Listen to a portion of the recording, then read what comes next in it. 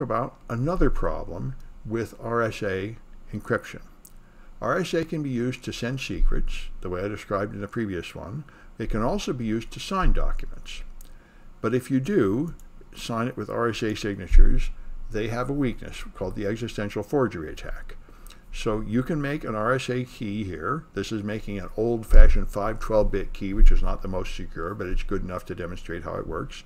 This will generate a private key, and it generates it in this ASN1 format here, which is just one blob of base 64. And if you want to see what's in there, you use OpenSSL ASN1 parse, and that will open this packed form of the key and let you see the contents, and you get N and E and D and P and Q and then some other numbers.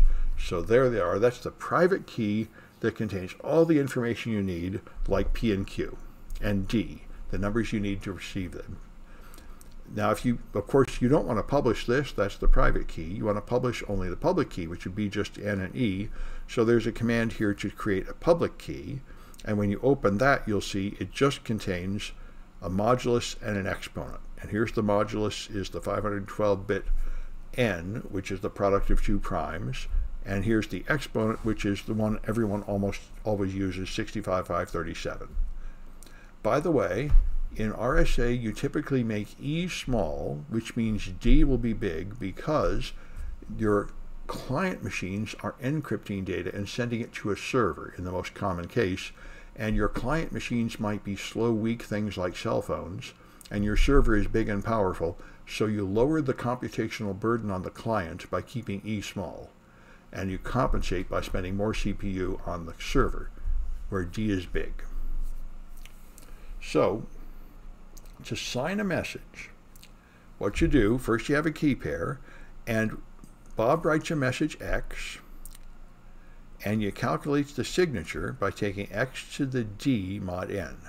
So you run the plain text through a decryption operation, which of course just creates random junk, but that is the signature. And the point is, anybody can verify it by taking the signature to the E mod N, and that will match the original message, or, depending on how you do it, the hash of the original message.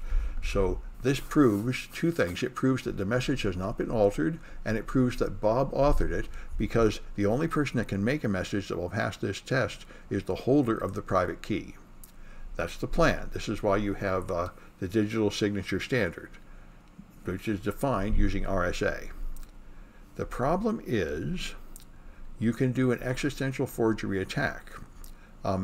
If you have a signature and you don't have the private key, you can calculate, by S to the E mod N, you can calculate a plain text message which will produce that signature.